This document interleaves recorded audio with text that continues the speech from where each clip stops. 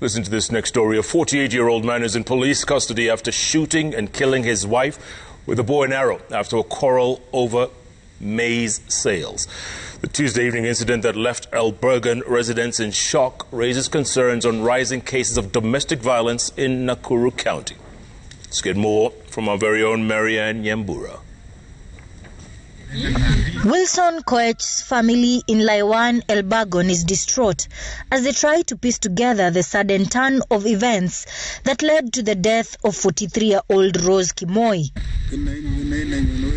According to the area assistant chief, the couple had a disagreement over the sale of maize. The assailant is said to have taken offense that his wife and son colluded and declined to sell 10 kilograms of family stock as per the assailant's wish. The son, Collins Kipchumba, managed to escape, but his mother was not lucky as the arrow brought her down. Pata simu kupitia kwa mtoto ambaye hiyo boma anaitwa Collins Kipchumba ambaye is a form 2 student Lawina Secondary School.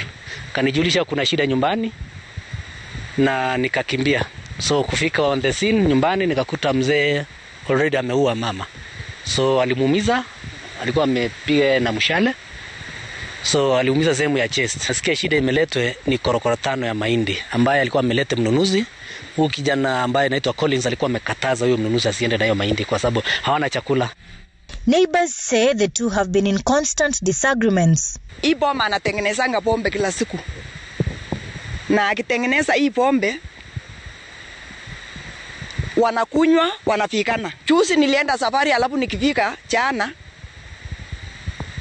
nikasikia ya kwamba ati walifikana tangu Jumapili. Police reports indicate that domestic violence cases are on the rise, with at least 4 cases reported in a span of 2 weeks in Molo sub-county.